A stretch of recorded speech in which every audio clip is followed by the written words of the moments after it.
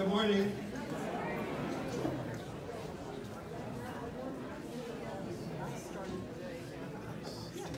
So, I need to get something out of the way.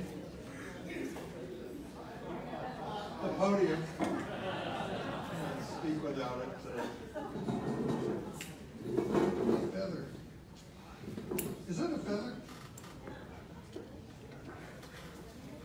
Right here.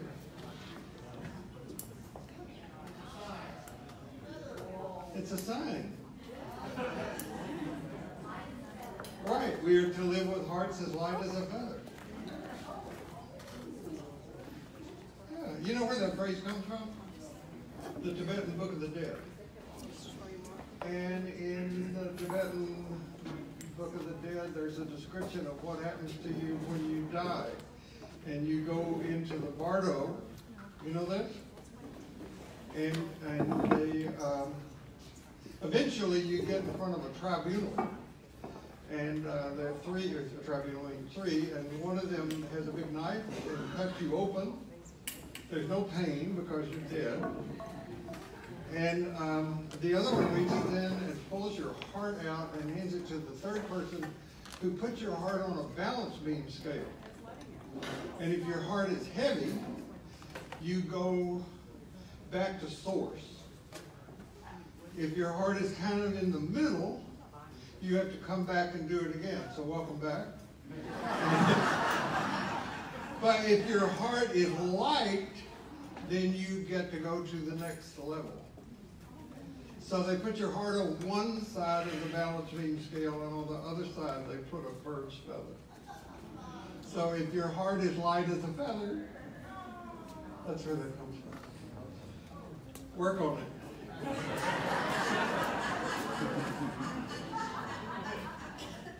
So, all right, I got myself in a fix, and I got to get out of it. For the last couple of Sundays in here, I've been doing something at the beginning that one Sunday we did a miracle, actually a miracle, and then last Sunday something that they couldn't capture on the video. So I wanted to do something this Sunday, and I couldn't think of what to do. So I went back. Now, some of you are going to have a hard time believing aspects of this, which may throw all of my teaching in a mode of incredibility, but I went back to Hogwarts. And I talked to Hagrid, and I told him my dilemma. I love Hagrid. He's a good guy. And he said, if you go down to the Emporium, I have heard, you know the Emporium, in the village, that's where we got our sticks, our wands, our brooms, that funny little Goliath candy books that would be animated, all that stuff. He said, if you go down there, I've heard that they have just received a Drabakian dynamite die. Only one in existence. And if you go get it, you can take it back to Houston and show it to the people. So I went down to the Emporium, and I told the guy there that I had heard that they had a Drabakian dynamite die. And he pulled it out of the case and showed it to me, and he said, yes, we do have it. And I said, what does it do? And he said, it'll do anything you want. It's like a choosing hat. It'll change color. It'll go from red to green to blue. If you move your hand, after you learn how to do it, from under it, it will levitate. It will float out over the heads of people in the crowd and return to you and then transform into two doves. Wow. That's amazing. How much is it? And he told me, I nearly passed out. I said, I can't afford that. There's no way I can afford that. I might could get the class to stop saving money for an airplane. And get this instead. And then I had an idea. Sherry had been saving money to remodel the kitchen. she wouldn't mind. I could get this, and it would be my surprise for our anniversary. So I bought it. And I was just about to get to the door of the Emporium when I realized if I paid that much money for something, it should have a carrying case, right? Because I got to bring it all the way back to Houston. I got to go through the portal in London, take the train, all that stuff. So I went back to the counter and I said, "Does this have a carrying case?" And he said, "Oh, I should have told you. Of course it does. It's inside."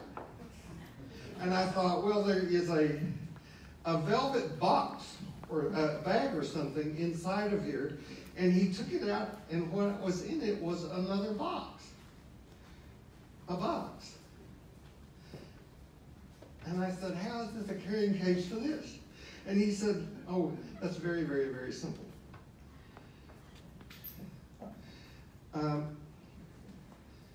If you reassemble this die like this, put this in here, and then if you take this die, you can put it inside of here, and then you can put that there."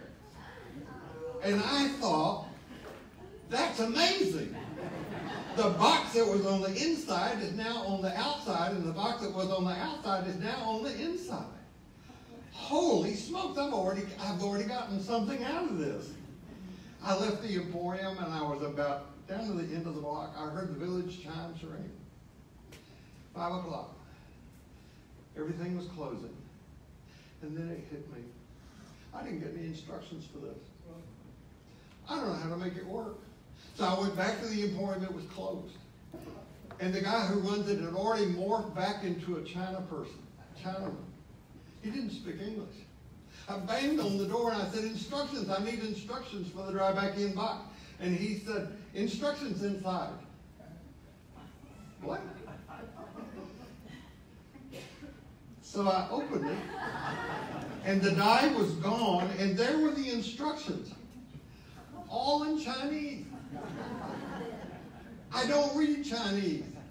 I don't understand this. So I can't show you the trick.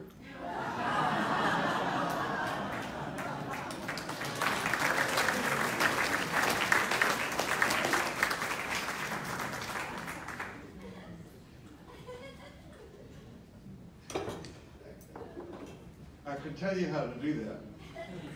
Then I'll have to kill you. Okay, no matter who you are, no matter where you are on your spiritual journey, you are welcome here. Okay. Begin with a question. Do flowers spring up everywhere you walk?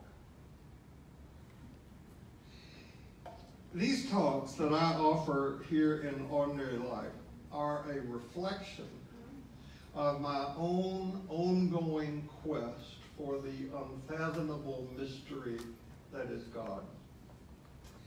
And though I know that the lifelong need for religious and spiritual clarity that I have is beyond the barriers of language, that doesn't keep me from trying to speak about it.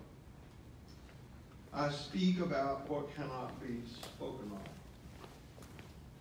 Now, my hope and desire is that what happens in these talks and our times together both reflect and transmit a living spirituality that can nourish, guide, transform our lives and our living. We are living in a time where we desperately need that kind of nourishment, not junk food. We need reliable guidance and genuine transformation. So I am torn by a passion for intellectual clarity when it comes to matters of mind and spirit, and by the absolute conviction that no intellectual statement could ever fully express to the human mind the great truth that is, at the same time, profound darkness and intense light. You with me? Because it's going to get deeper. Because I was born into the Western world, I was given a religion about Jesus that taught me not that Jesus was the way, but rather that Jesus is the end. This religion taught me that if I accepted Jesus as my personal Savior, my soul would go to heaven when I died. Now what I know, or think I do, is that immortality does not mean endless life, but rather it means an awareness of another dimension of being, the eternal in the now, the intersection between timeless and time. I have also come to see more clearly as time passes that it is organized religion's unwillingness and or inability to meet this need that accounts for the church's lack of credibility. So I'm going to say it again. Within the Christian tradition, Jesus is the way, not the end. Jesus is the way to be. A curvature of the spine was given to the church by misunderstanding and misteaching this very truth. Mystery was drained out of Christianity, and it was reduced to doctrine by some and devotion by others. There are words in a poem by Francis Thompson that capture my sense of sacred mystery. All things hiddenly to each other linked are, so that thou cannot stir a stone without troubling a star. This is my way of stating what the phrase divine entanglement means to me. Everything, everyone is connected. Our task is to manifest this. So navigating the territory between an understanding of ourselves, each other, and the world that is passing away, and living ourselves into and willingly enabling the birth of a new paradigm that is not yet, is what I have been trying to speak of for months now. So let me give you a brief overview of the territory we've covered, very brief. We talked at the beginning of the year about how theistic religion needs to be replaced by a more accurate understanding of the sacred, and how all of our categories are being affected. All of our categories are being affected by evolutionary insight. We talked about how it happened that the great loving spirit got replaced with an angry God in the sky who is mostly removed from life. We talked about how fundamentalism got introduced into American life and culture to the point that it became simply part of conventional wisdom to take the Bible literally and to believe that the world was 4,000 years old. We've talked about how we can learn, how we need to learn to read and understand the Bible metaphorically, and perhaps even more importantly, how we can learn to be comfortable with uncertainty.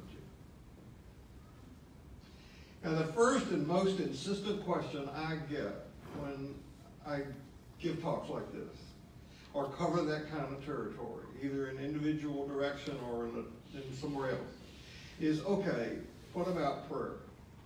If you don't believe that there is an external theistic God out there, who do you pray to? And so we spent a lot of time talking about that, about spiritual practice in general.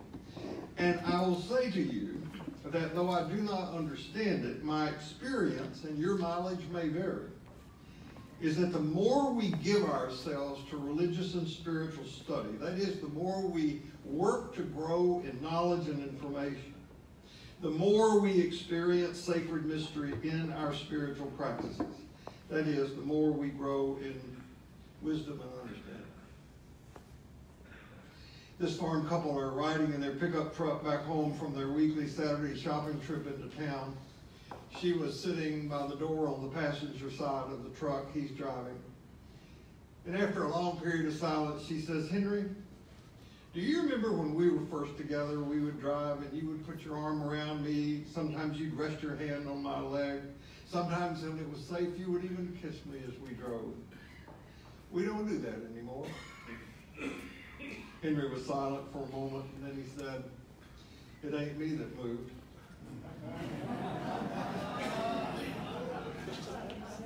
Some of us start out on the spiritual adventure like we're dating God.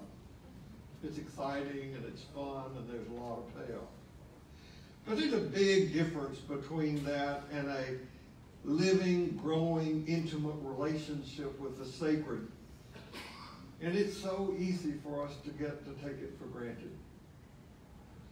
Because the most visible form of Christian religion in our culture is the face of Christian fundamentalism, I'm currently in these talks deconstructing the tenets of Christian fundamentalism. This has included the claim that the Bible is divinely inspired, infallible document that should be taken literally. And I'm formally finished with that, but I'm sure we will return to it as we go along. I just finished dealing with the Christian fundamentalism teaching about Jesus being born of a virgin. The teaching about the virgin birth is one line that is taken from two parables that were constructed to introduce the readers of Matthew and Luke to the Jesus story. And although all the fundamentals of Christian fundamentalism are important to those who hold them, the virgin birth is a litmus test. So now we're going to deal at some length with this tenet of Christian fundamentalism, that the miracles performed by Jesus are real and that they literally happen. By the way, if you look up Christian fundamentalism in your search engine, you will find a couple things. One, the listings of them are somewhat slightly different from place to place. They all cover the same thing. And you will find that the teaching about the importance of the death of Jesus, substitutionary atonement, precedes the one about miracles. But I'm putting this first because I think it lays the foundation for what we will be talking about sometime later about both death and resurrection. Still with me? Especially the part about speaking about what cannot be spoken of. So do flowers spring up everywhere you walk?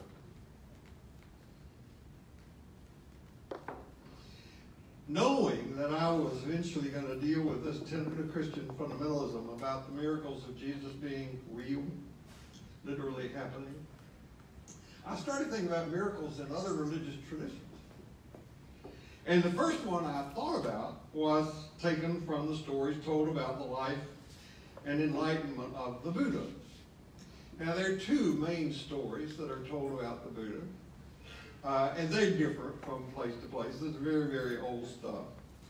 One is that Buddha was a young prince whose father not only wanted to groom him to take over the kingdom when he died, but he also wanted to protect his son from the harsh realities of life and protect him from any negative experiences in the world.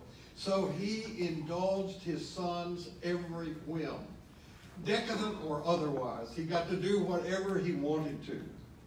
This young man's name was Siddhartha Gautama. He was born 500 or 600 years before Jesus. And according to this version of the story, his every whim was satisfied. Eventually he married and he had a child. Now that lets you know right now that he was not spared any negativity or unpleasant. Right? Because anybody who's been married for a while knows what it's like to want to cheerfully kill your spouse. And everybody who's had babies know how stinky they can be. One day, without his father's knowledge, Siddhartha left the palace with a carriage driver, and on this outing, or on 4 different outings, depends on which story you read, he saw 4 things. He saw an old person, he saw a sick person, he saw a corpse, and he saw a renunciate. And this introduced him to the facts of life: aging, sickness, and death. And the renunciate pointed him toward hope. Maybe there is a way through or out of this. We are all of the nature to grow old, get sick, and die. and we inherit the results of our acts of body, speech, and mind. Our acts are our continuation. So God will renounce the luxury of the palace. One night, like a real man, he looked in on his wife and child and then snuck out. These things, you learn to follow this thing that's got some character, you know what I'm saying? He tried for years practice of renunciation, but never found the peace that he was looking for. So he made up his mind to go sit under this tree called the Bodhi tree and decided not to move until he achieved enlightenment. And it is said that after days and days and days of sitting, fighting off the evil one, he finally achieved enlightenment, and when he got up and walked away, flowers bloomed every step of the way that he took. I can get my pointer. I'll show you something. Amazing box. Now there's another version of the Buddha story. This one says that Siddhartha Gautama, the future mother, that his mother dreamed that a white elephant pierced the right side of her body. So he was immaculately conceived. He had a special conception. So virgin births are not rare in these stories. 9 months later, she gave birth to a child. The child came painlessly from her right side and immediately took 7 steps north with a lotus flower blossoming with each step that he took. Do flowers spring up everywhere you walk? And there are many miracles attributed to Buddha. Among them are his ability to see into the future, to visit past lives, to see other past lives, his own and others. His greatest miracle is what is referred to as the twin miracle. Now, you'll see a hint of this miracle in the Hebrew scriptures with Elisha and Elijah calling fire down from heaven. We'll get to that probably next week or so. These miracles all have strikingly a similar theme. This is what was called the twin miracle, because Buddha was debating some other spiritual teachers about the rightness and preference of his way, the middle way. And he was able to manifest fire and water at the same time. So there is a statue of this with flames coming out of Buddha's shoulders and water coming out of his feet. This is called the twin miracle. It's very famous in Buddhism. Now, I could be wrong about what I'm about to say. And you have no reason to believe anybody who claims he's been to Hogwarts. But my hunch is that if I were to go into any Christian church today, Protestant or Catholic, and tell these stories about the Buddha, that everybody would dismiss them out of hand as nonsense. That never happened. That couldn't happen. That wouldn't happen. Those people made that stuff up. And yet, if I were to assert that similar stories told about Jesus were not factual, you would find a range of responses all the way from outright anger at such a preposterous statement to rather muffled discomfort. Sort of, I'm not sure you should say stuff like that in church. Or anywhere for that matter. Way too sensitive. So, I want to say stuff like that in church. I want us to spend some time talking about miracles then and now. I mean, it's going to take a miracle to change this world.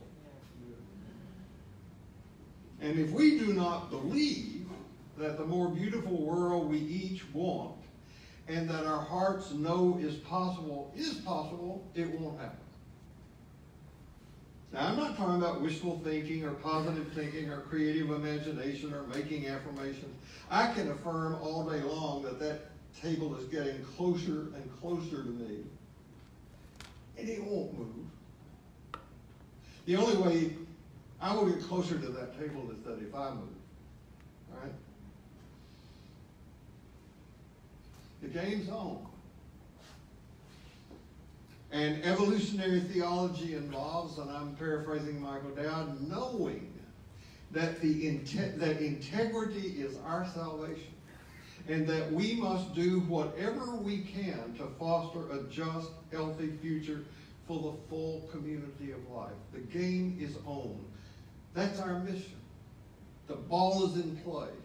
We are called on to be on the field.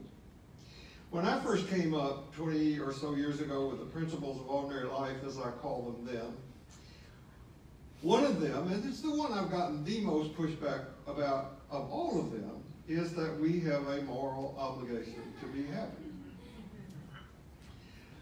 I believe that cheerfulness, this joy is the most important quality of a spiritual teacher.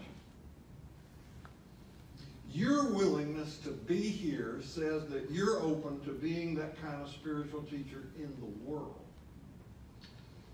Enlightenment is not a solitary game. It's a group activity. When somebody sees you as cheerful, it's attractive. It communicates a message. And the message it communicates is, would you like to come over here? We have an obligation to live in such a way that flowers spring up everywhere we walk. So let's talk about miracles and the miraculous. You know, the people who constructed stories about Jesus included the fact that they experienced God in and through him. As I said at the beginning of today's talk, the unspeakable cannot be spoken. We can only stand and point. And often we use stories to do the pointing. And over time, people can begin to confuse these stories with factuality. So Jesus' followers told stories of his mighty deeds, of his wondrous acts, his powerful signs, in an effort to convey their experience of God's presence and power in him, in their experience of him. Now, I included the stories of Buddha today to let you know that Jesus was not the only miracle-working wonder worker of the time. Those who created their narratives about Jesus lived in a world where there were rich stories told about all kinds of divine humans who did miraculous things. In that world, especially in the non-Jewish world in which the Jesus stories developed, people had beliefs in many gods, in various gods. Other religions had their own scripture, Hinduism being the oldest, which was the religion of Buddha's time. One quick way to think about what Buddhism is that it is Hinduism with all the gods stripped out. Okay. So people had different gods for different occasions, just like you do. Right? You've got a parking space god. You've got a God of general safety and protection. There's the God politicians refer to at the end of their talks when they say, and may God bless us. As they speak the truth. And we have the God that helped our team win. Oh God, please let him score. So many of the stories in the Christian Testament about Jesus are very in line with the miracle stories that are taken directly out of the Jewish scripture and from other cultures. Plus, there were many stories in the non-Jewish culture that reflect what people thought about divine humans. So here's one. True story. A remarkable man lived some 2,000 years ago. Before he was born, his mother knew he would not be a normal child. An angelic visitor had told her that her son would be divine. Miraculous signs and wonders accompanied his birth, and as a child he was religiously precocious. As an adult, he left home to engage in an itinerant preaching ministry, teaching his good news that people should live for spiritual, not material things. He gathered disciples. He did miracles to confirm them in their faith. He raised the ire of many of those in power who had him brought up on charges before the Roman authorities. Even after he left this world, his followers claimed that he had ascended to heaven and they had seen him after him. They wrote books about his life, which writings survive to this day. Now, I did not just tell you the story of Jesus. This is the story of Apollonius of Tyana.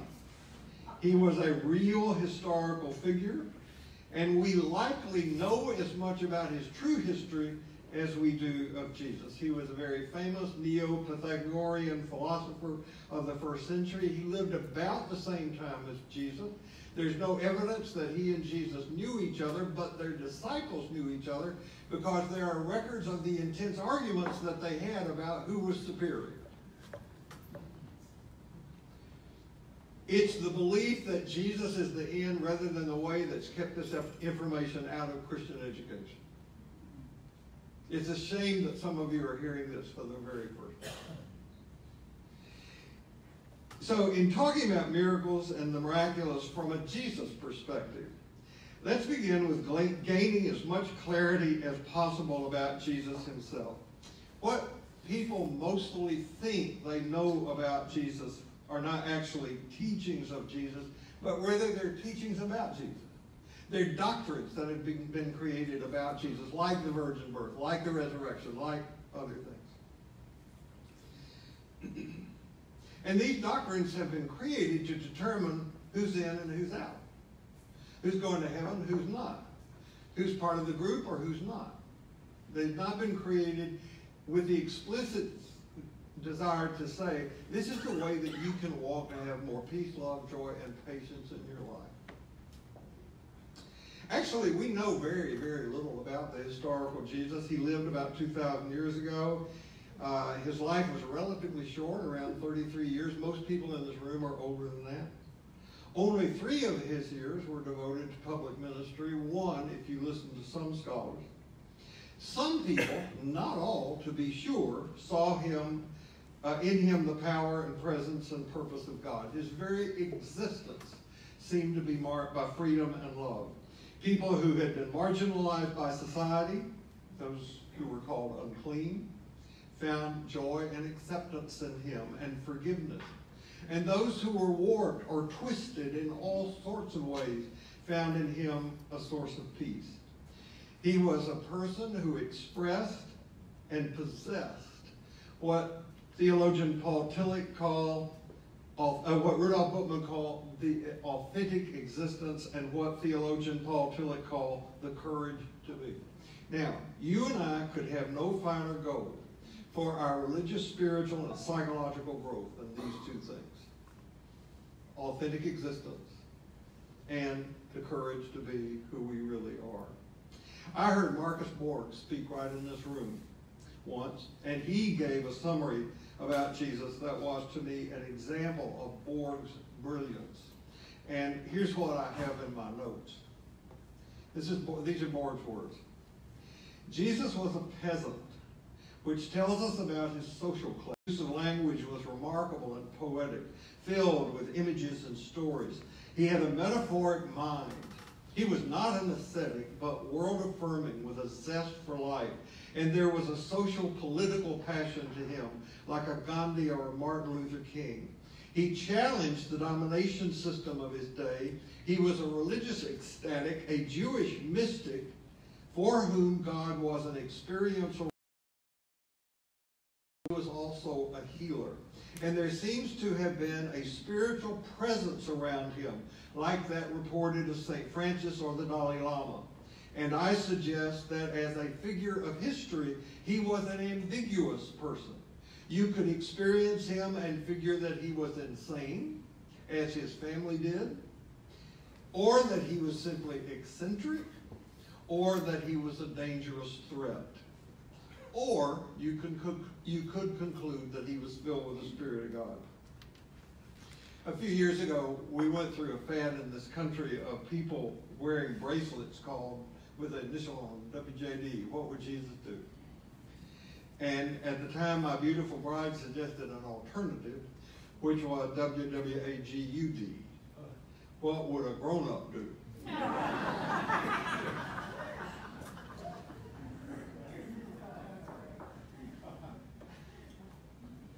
what's the primary goal of spiritual work? Psychological and spiritual growth, to grow up.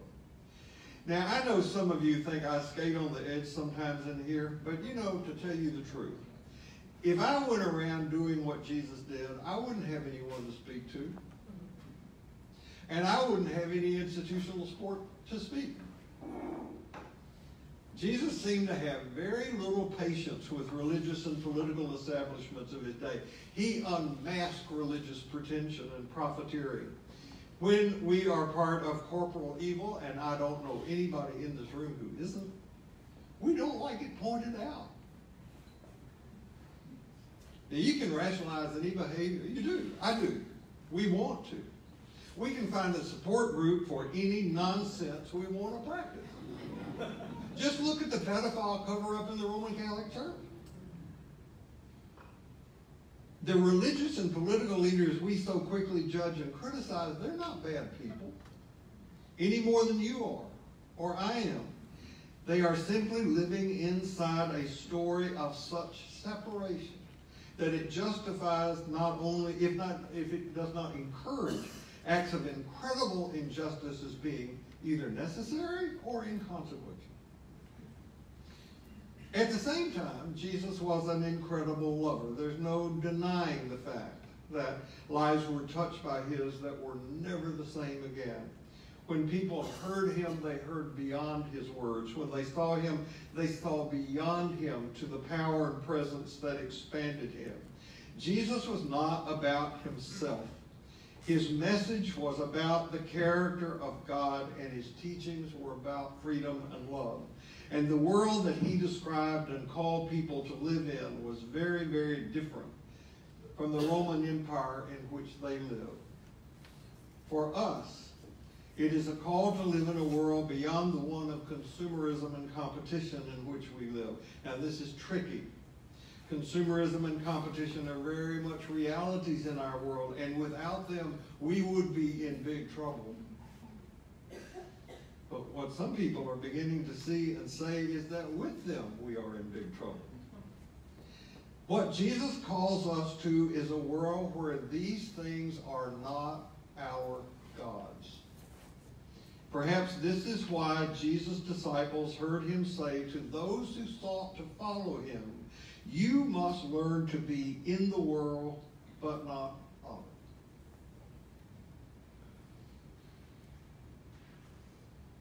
it." If we could do this, flowers would spring up everywhere we walk. I hope you come back next Sunday. I'm not done today. Come back next Sunday. And remember this, because today I'm building a foundation on which those future talks will be built, and I don't want to have to repeat all this. I got multiple goals in my teaching. One is I want to reclaim both Jesus and the Bible from the distortions given to both of them by flat world mentality and from Christian fundamentalism. I want to reclaim Jesus and the Bible from both things. And this leads to the goal of increasing religious and spiritual literacy. Now, if we're going to do that when it comes to miracles, this means we have to learn something of the Jewish cycle of miracles and the Jewish tradition, because Jesus was a Jew, a Jewish mystic. He wasn't a Methodist. Now, that's not in my notes.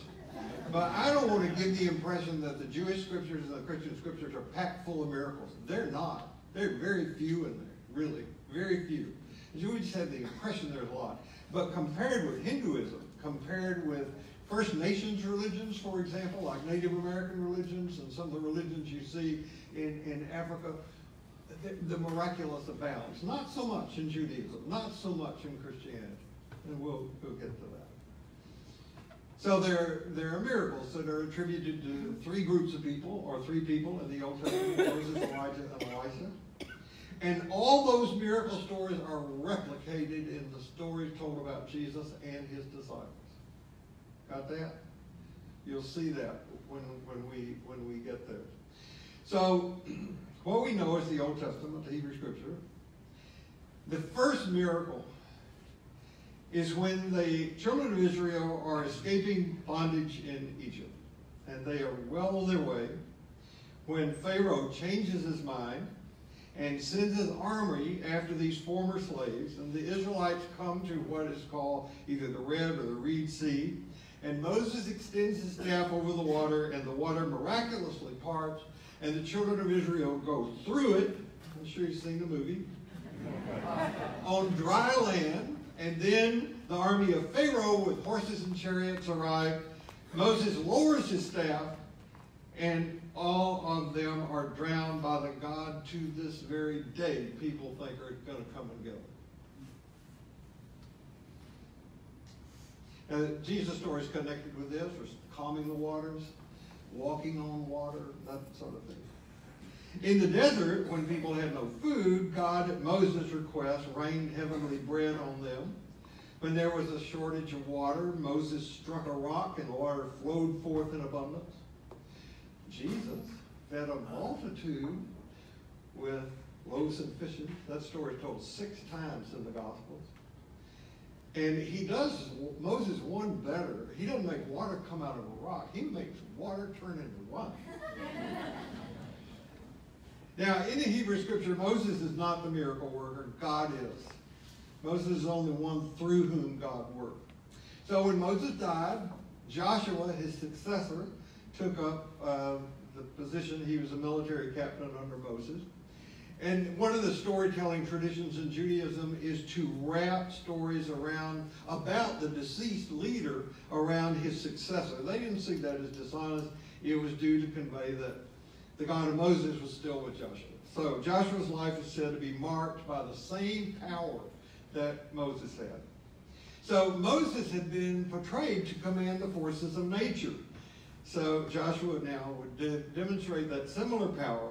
So you know what he did. He commanded the sun to stop in the sky. This would enable Joshua's army more daylight time in which his soldiers were able to kill more retreating Amorites before they found safety under the cover of darkness. This just seems the kind of thing God would love to buy into. How the literalists deal with this, I do not know. The sun doesn't stop. Well, you know all that. So, Moses and Joshua were connected to Jewish law. When Jesus came along, he needed also to be connected to the Jewish law, so they would tell some of these same stories about Jesus, but in a different time. Then we have a prophetic tradition in Judaism, Elisha and Elijah. Not only did these 2 men have the power to affect nature, but they also could expand the food supply. They had power to part water that stood in their way. They were said to heal people, and they could raise the dead. Elijah and Elisha. Now, after this, miracles pretty well stop in the biblical story until we get to Jesus, when they were told they were quite similar to the stories about Moses, Joshua, Elijah, Elisha that had developed earlier. Now, what are called miracles in the Jesus narrative actually fall into 4 categories. There are nature miracles. Jesus stills a storm. He walks on water. There are narratives about his being able to expand the food supply and being food and drink himself. Then there are raising the dead stories. There are 5 of them in the Christian tradition. Actually, there may be only 3 because one of them is told twice. And then there are all the healing stories that we're familiar with. Jesus heals the blind, he heals people who can't hear, he enables people to walk, and that sort of thing.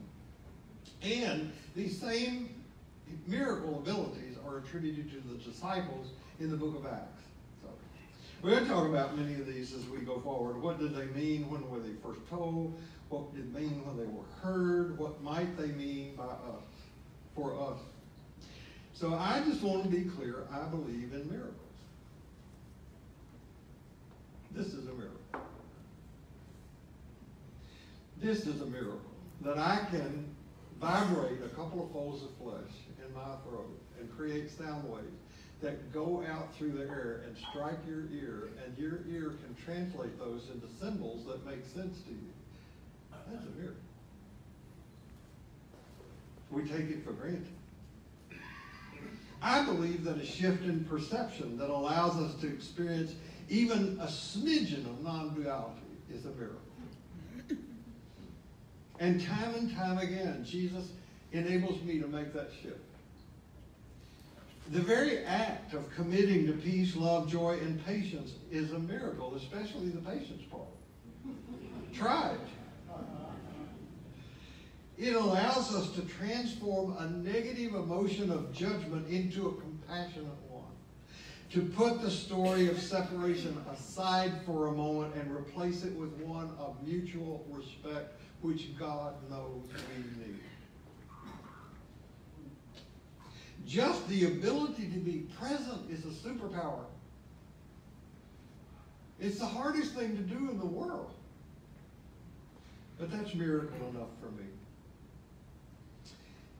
My prayer is, may flowers bloom with every step we take. No matter where you go this week, no matter what happens, remember this, you carry precious cargo, so watch your step, and I will see you here next week. Thank you.